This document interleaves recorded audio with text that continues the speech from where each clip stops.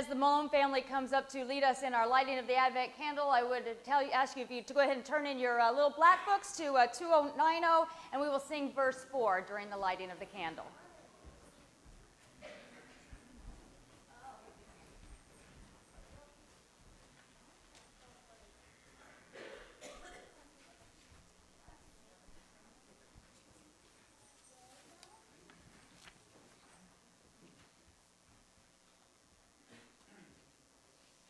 We have lit the candle of hope, peace, and joy. Today we light the candle of love. Please stand and join us as printed in your bulletin.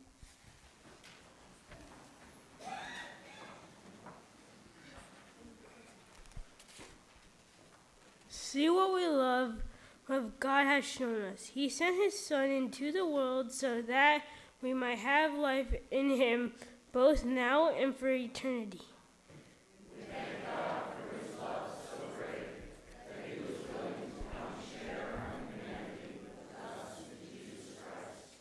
See what love God has shown us, that we should be called children of God.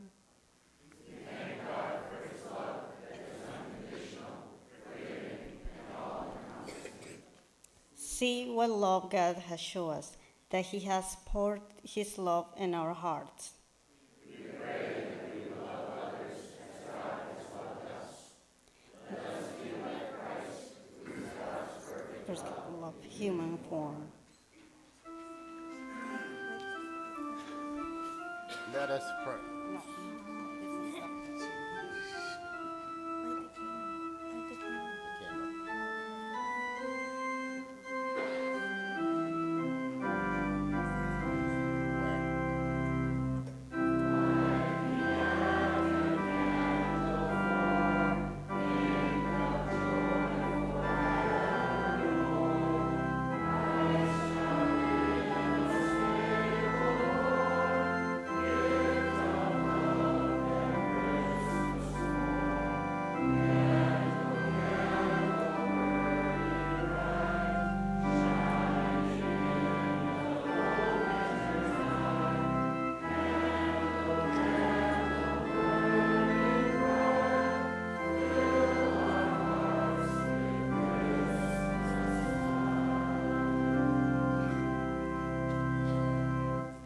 Let us pray.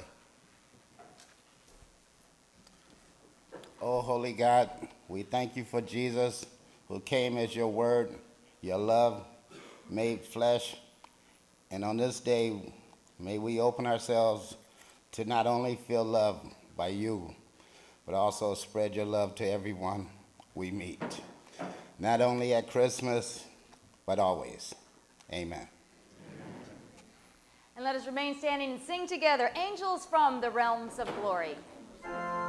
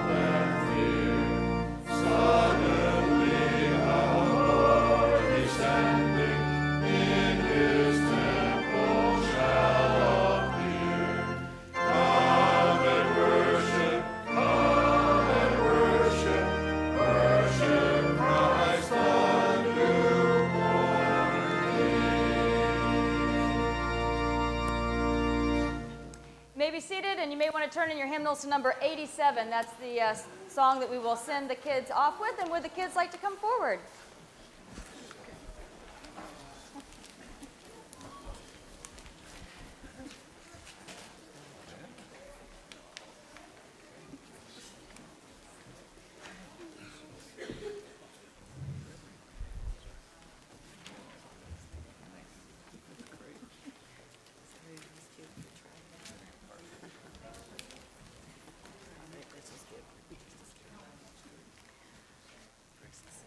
Okay, I know you're going to be really enthusiastic today. Good morning. Good morning. I knew it. And Merry Christmas. Merry Christmas. Almost. Right. Are you all ready for this week? Yeah.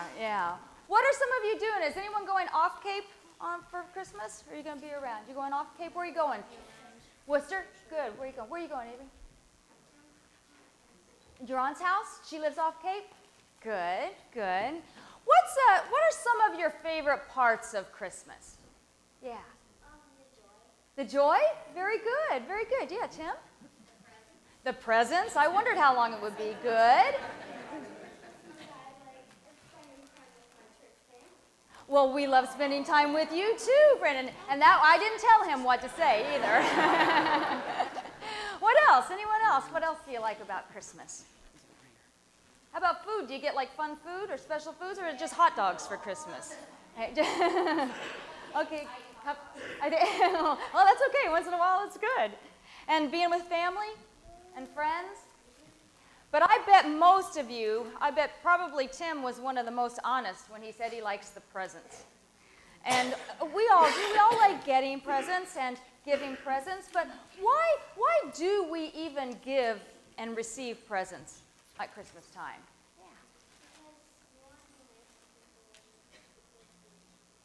Right? A way of giving is a way of being nice to people. That's right. Why else? Let me ask a question. Whose birthday is it? Jesus, right. It's Jesus' birthday. And when Jesus was born, there were wise men that came and brought Jesus gifts. And so we give gifts because we're honoring what happened to Jesus. You know, it's not just about getting things for us, but it's remembering that we're doing it because someone gave gifts to Jesus. And when you think about it, that it's really Jesus' birthday, shouldn't he be the one to receive the best gift, the most gifts, any gift? And what do you think Jesus would want for Christmas? If you were going to give something to Jesus for Christmas, what do you think Jesus might want? Yeah. Happiness, right? And what's a way of giving happiness? You know, Jesus said one time, he said, love God and love one another. And that was so important to Jesus that he told his disciples that the night before he died. He said, this I want you to do. I want you to love one another. That is the gift that Jesus wants. It's for us to share with one another, to care for one another, to laugh when each other laughs, to cry when each other cries, to love one another. For those we know and those we don't. And a lot of you brought in gifts today to give in honor of Jesus getting presents. And you've given for babies in honor of Jesus being born as a baby. And I'm going to ask all of you, even if you brought your diapers and wipes, and even if you didn't, I want you to go up to the manger, and as you lay your gift on the manger, or as you stand there, I want you to think of one thing you can do this week that's going to show love to someone. You know, maybe it's just a phone call to say Merry Christmas. Maybe it's writing a thank you note to someone who did something for you. Maybe it's holding the door open for someone. Maybe it's doing something at home without your mom having to ask you to do it. But whatever it is, I want you to think of one thing that you're going to do that shows you love one another and tell Jesus when you go back to the manger. So can you take your things back to the manger and everybody go back and tell Jesus what you're going to give to him. Even if you didn't, I want you to go up to the manger and just think of one thing you're going to give and tell Jesus what it is.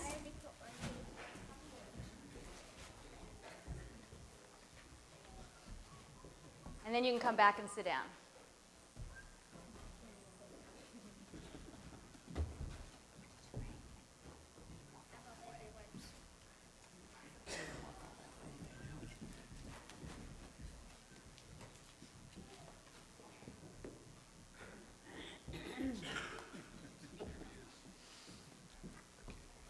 Very good. Can we pray? Dear Jesus, truly it really is happy birthday to you. And it really is you that we should think about giving to. And we know that in giving to you means giving to others and loving others. And so this Christmas, may we remember, Lord, that it is what is within us that is giving ourselves. It is giving who we are, that loves and accepts and forgives and embraces one another, just as you have loved us. In Jesus' name we pray. Amen.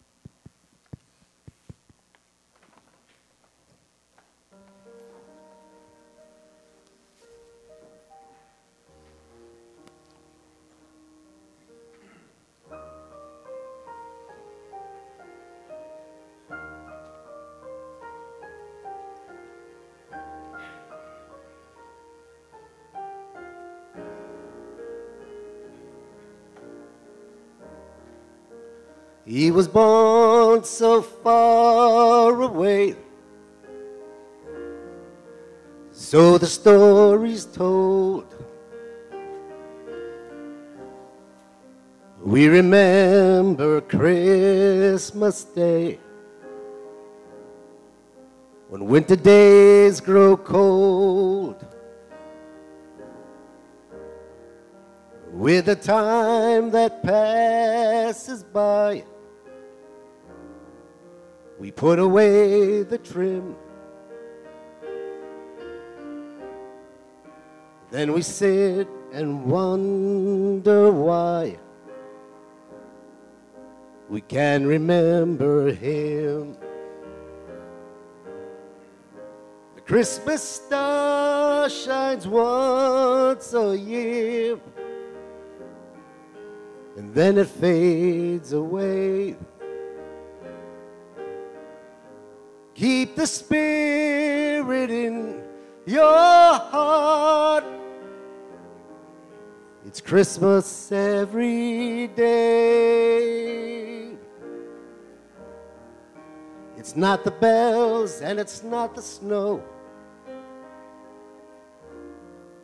It's not the gifts we get. But he was born so long ago, it's easy to forget. Peace on earth, goodwill to men, but men can't go alone. We get lost along the way, but he can bring us home. Remember him throughout the year, without the star above. He left us all a Christmas gift. He left the gift of love. The Christmas star shines once a year, and then it fades away. keep that spirit in your heart. And it's Christmas every day.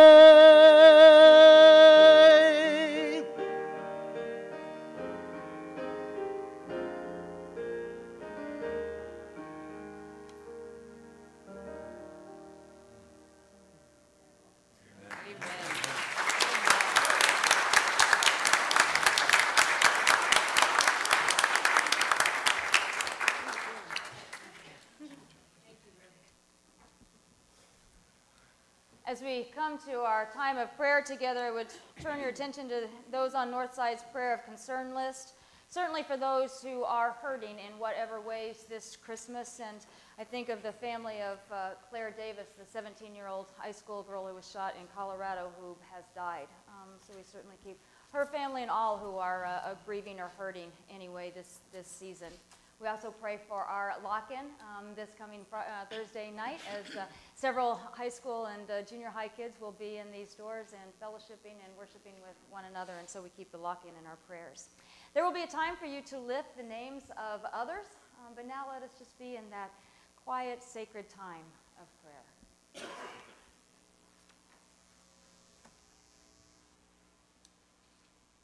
O loving and eternal God, we are so grateful for this time of quiet, this time to be in your presence.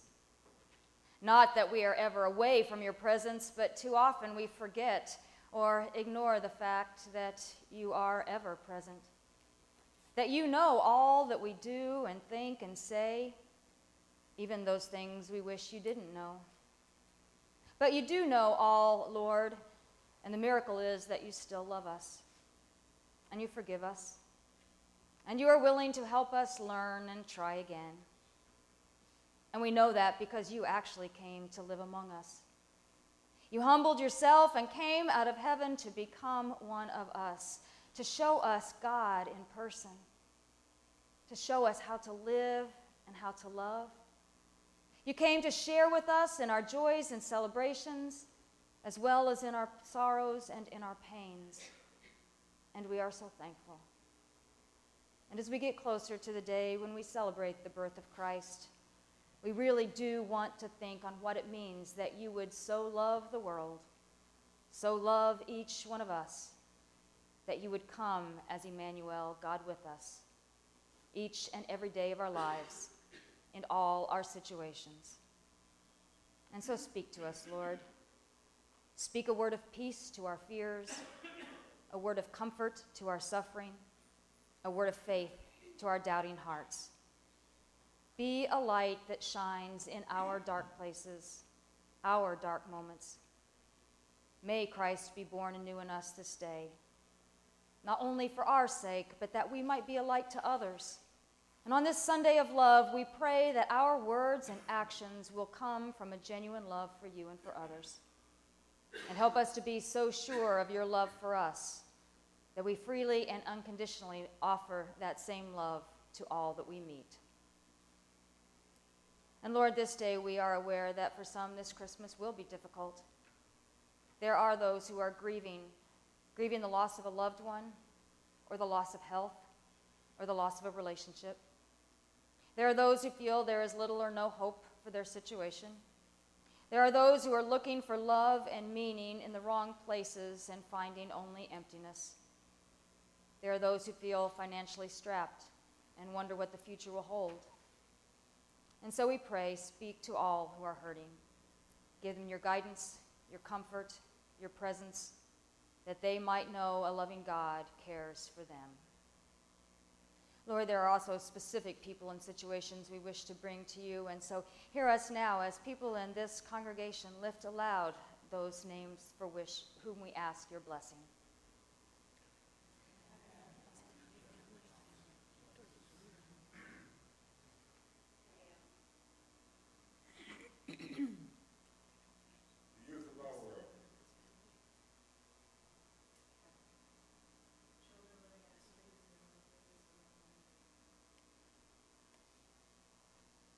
And, O Lord, as we have come to you aloud, we come to you now in silence with our own personal prayers.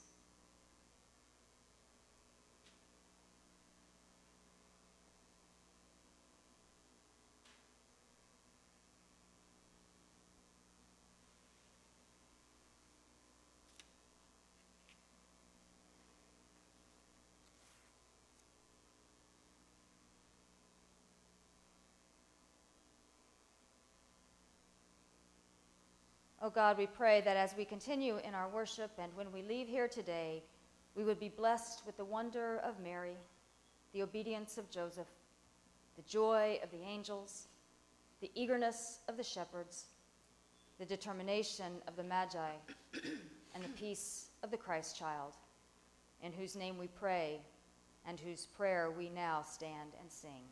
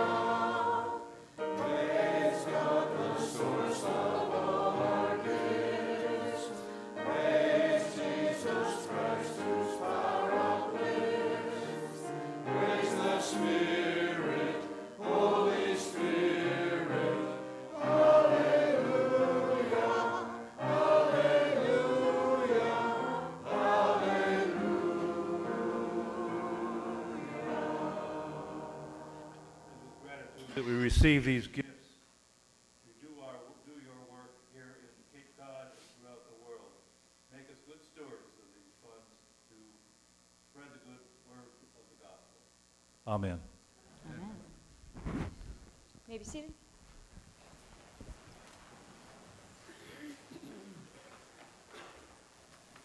Our first scripture reading today comes from Paul's letter to the church in Rome. And This is the beginning of its early Christianity. Churches are just forming, and people are learning what it is that who Christ was and what he taught and why he came, and also what that means for their lives and how we are now to live, not selfishly but sacrificially, how we are to love. And so Paul has some of these instructions for those in the early church and for us today. Love from the center of who you are. Don't just pretend to love others. Love them genuinely. Run for dear life from evil. Hold on for dear life to good. Be good friends who love deeply, good to friends who love deeply. Outdo one another in showing honor. Play second fiddle. Don't burn out. Work hard and serve the Lord enthusiastically. Be cheerfully expectant. Don't quit in hard times. Pray all the harder. When God's people are in need, be ready to help them. Be inventive in hospitality. Bless your enemies. No cursing under your breath. Laugh with your happy friends when they're happy. Cry with them when they're down. Live in harmony with each other. Don't be stuck up. Make friends with nobodies. Don't be the great somebody. Don't claim to be wiser than you are. Never pay back a wrong with more wrong. Discover beauty in everyone. Do all that you can to get along with everybody. Don't insist on getting even. That's not for you to do. I'll do the judging, says God. I'll take care of it. Our scriptures tell us that if you see your enemy hungry, go buy that person lunch. Or if he's thirsty, get him a drink. Your generosity will surprise him with goodness. Don't let evil get the best of you. Get the best of evil by doing good. And our second scripture reading comes from the Gospel of John. And oftentimes we wonder what people's last words would be to us. Well, Jesus has last words for his disciples and for us. It is the night before he is to die, and he tells his disciples what he asks of them. And so let us stand for the reading of the Gospel. This is my commandment, that you love one another as I have loved you. No one has greater love than this, to lay down one's life for one's friends. You are my friends. If you do what I command you, I do not call you servants any longer, because the servant does not know what the master is doing. But I have called you friends, because I have made known to you everything that I have heard from my Father. And as your friend, I command you that you love one another. The word of God. Thanks be to God.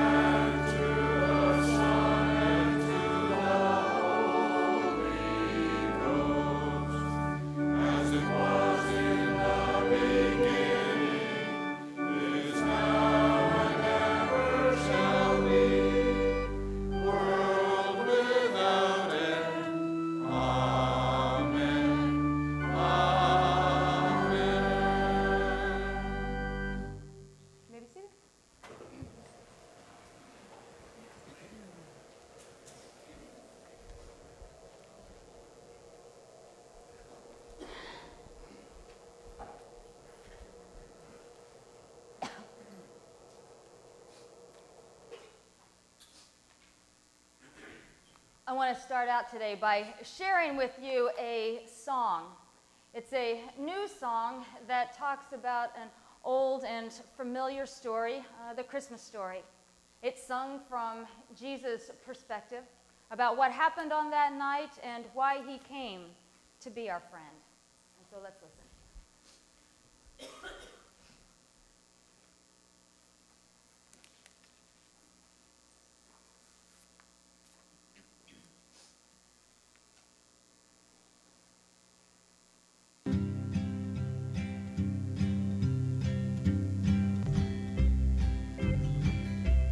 Do do do do do do do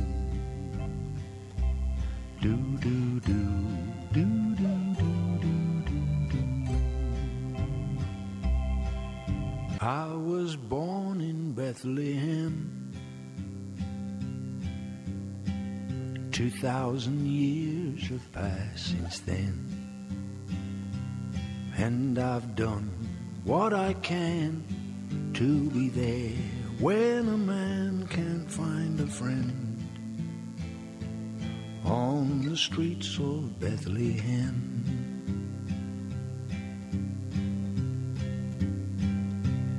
As the story always said, we were trying to find a bed. It was cold, I was late, and we stood outside the locked gate of the inn until the kindness of strangers let us in to a stable round the back. Little more than a shack, where my sweet mother, meek and mild, and herself only a child,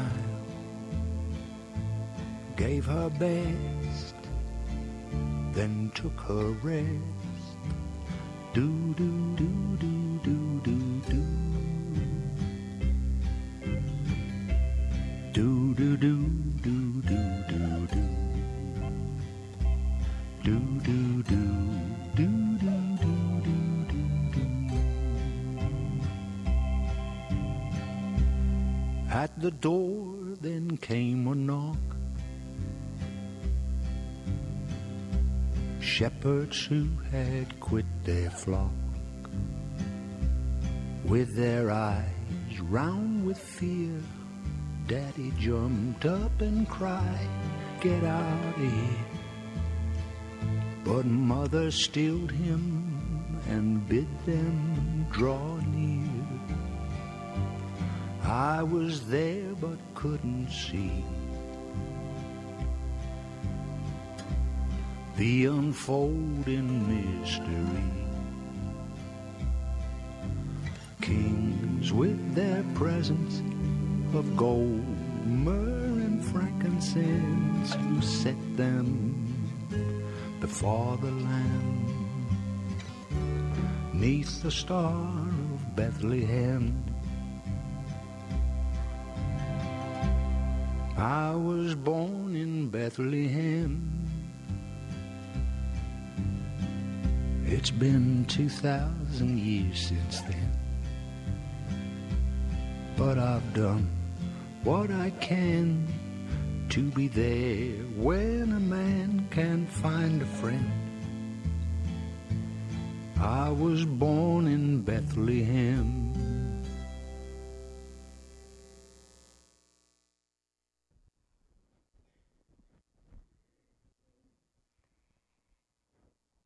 You know, over the centuries, we have come to look at Jesus in many ways and call him by many names: Lord, Teacher, Healer, Prince of Peace, Light of the World, Bread of Life, Savior, to name a few.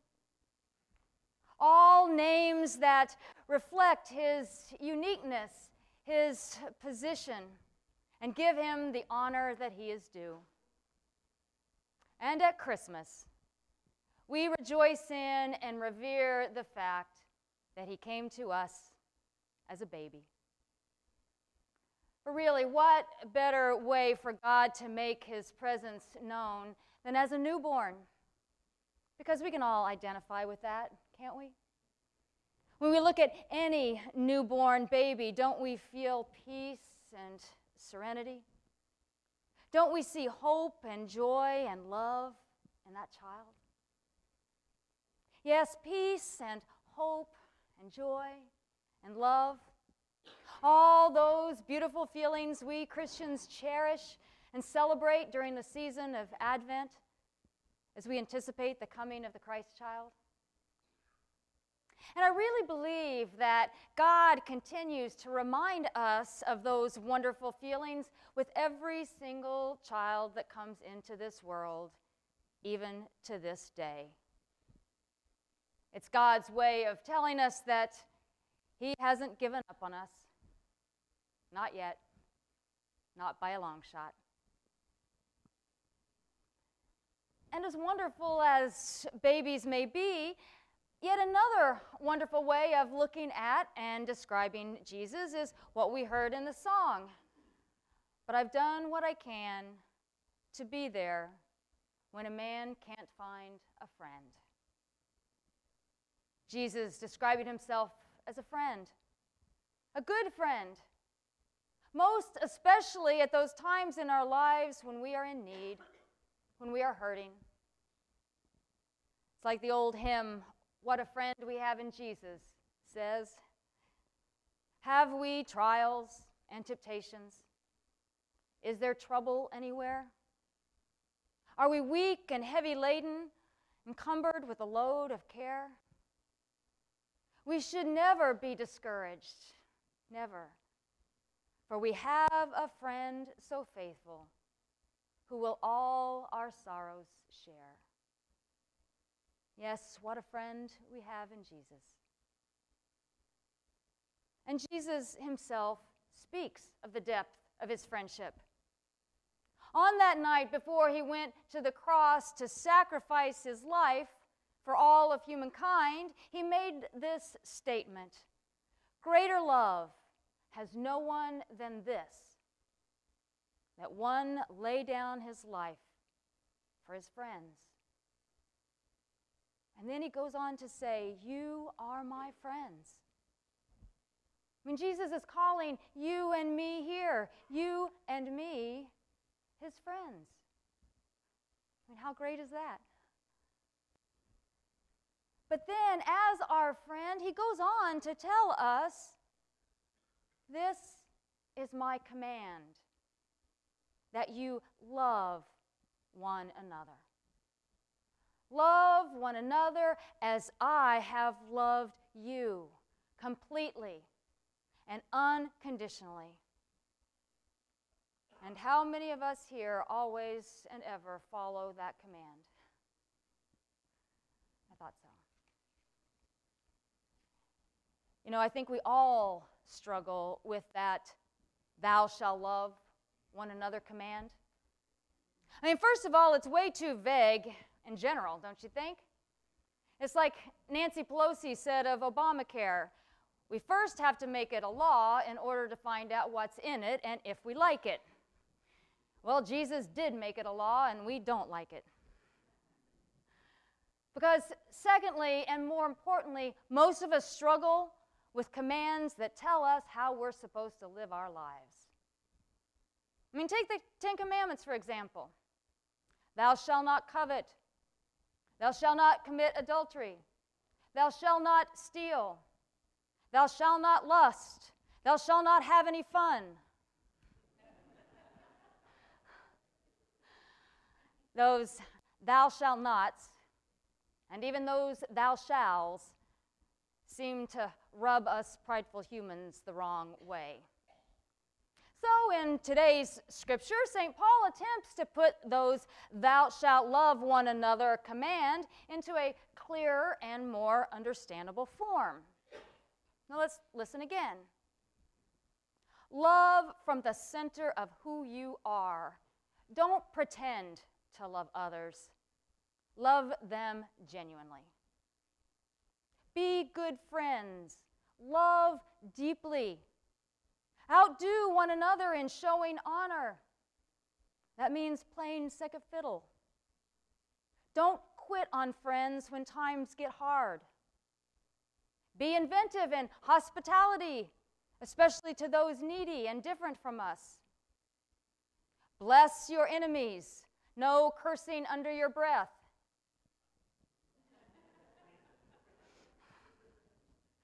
Live in harmony with each other. Make friends with nobodies. Don't try to be a great somebody. Don't pay back a wrong with a wrong. Discover beauty in everybody. Get along with everyone. Don't insist on getting even. If you see your enemy hungry, go buy him lunch, or if she's thirsty, buy her a drink. I don't know about the rest of you, but if it's all the same to you, Paul, can I have that vague and very general command of Jesus back? But seriously, though, if this is a list of how we are to be good Christians, good disciples, good friends of Jesus Christ, then most of us are, how shall we say it, not. I mean, consider. I'm talking to mom and dad on the phone, but all the while checking my emails and surfing the net. Love genuinely. Consider, I'm at a church conference and the person across the aisle answers all my suggestions with, yes, but no cursing under your breath, Rebecca. Consider the person who talks about me, gossiping, making insinuations. Don't get even. Bless your enemies. Now, does that blessing have to be in public or can it be in private? Can I just get away with a prayer like, well, God bless you for who and what you obviously are?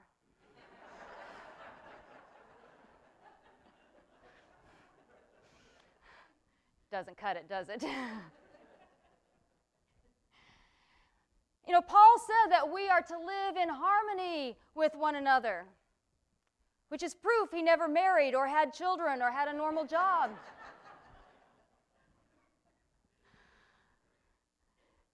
But you see, loving one another means loving in all of the daily ups and downs, in all of the difficulties and differences, in all the big and small ways that we interact with one another.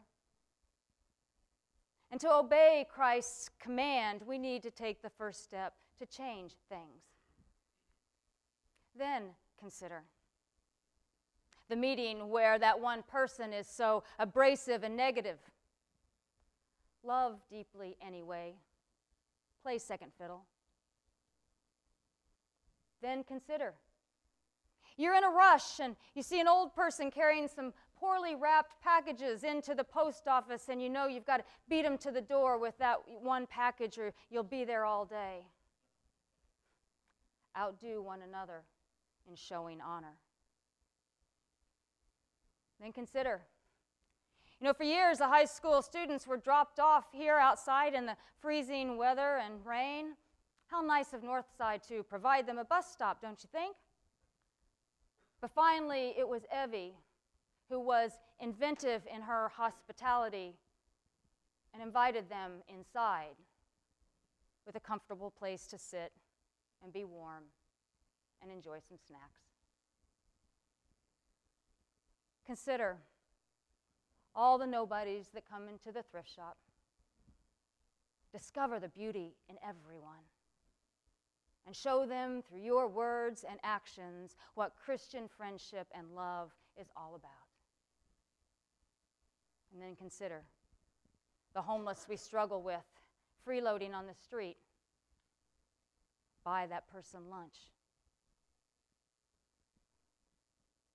You see, the point I obviously want to make is that we all fall short of meeting that command of Christ to love one another. You know, in many ways it's so hard to do. But it should be so easy considering just how much God loves us unconditionally, as imperfect as we are. And I'm reminded of that painting by Michelangelo on the ceiling of the Sistine Chapel, his vision of the bond of love as it was first established, so easily, so naturally depicted. Let's look at it a moment.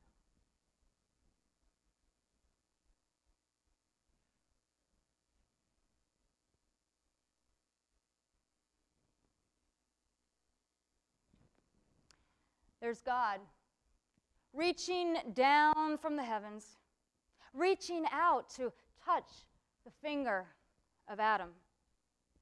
Even though Adam, in his humanity, appears somewhat casual about it all. And reflect on that image for a moment of God earnestly, lovingly reaching out to us.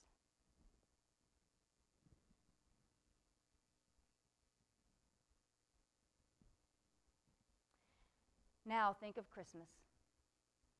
This season when God actually came to us in human form to show us firsthand how to love completely and unconditionally. He proved categorically that we don't have to be a big somebody to affect the world. He proved that we don't have to get even or degrade somebody or appear wiser or fear strangers or insist on getting our way to earn respect and admiration. He proved that mercy and compassion are worth more in God's eyes than wealth and power. He proved that it is better to give than to receive. He proved that it is stronger to forgive than to hate. He proved all that and more. And the only reason we have the slightest idea of what genuine love looks like is because we have been first loved that way by God. And although we do fall short of the goal that God has set for us, like I said earlier, God hasn't given up on us. Not yet, and not by a long shot. Because there are three things that work in our favor.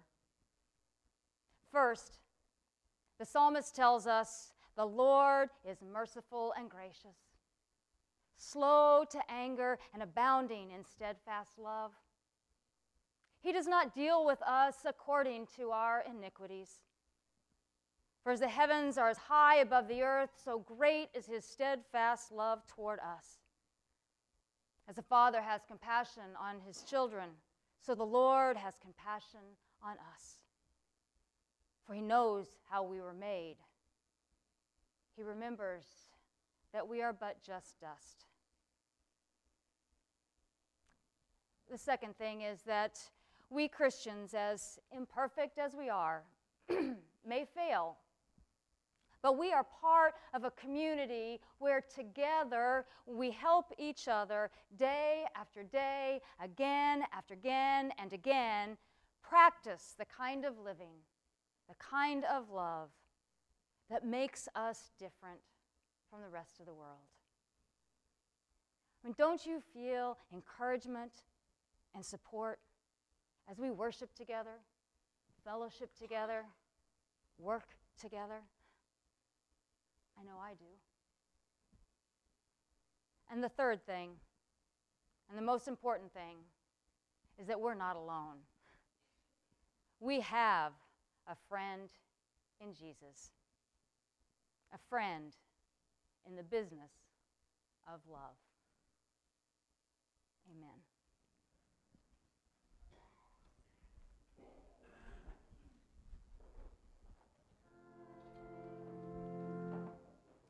And so your invitation to Christian discipleship this week is sometime during the week, go and open your Bibles and go back to that phrase in Romans, that scripture, and reflect and ask yourself, where do I love one another well?